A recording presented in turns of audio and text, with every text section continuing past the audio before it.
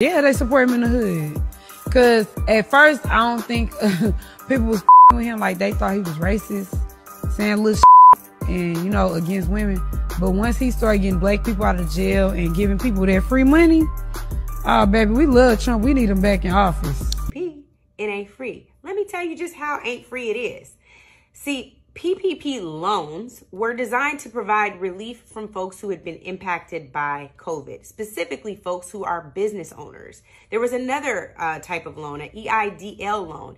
And the SBA, for those of you who don't know acronyms, again, recognizing my political privilege, the Small Business Administration has a little entity called the Office of the Inspector General, OIG. Through those investigations, and let me get my numbers right, those investigations led to over 1,000 indictments,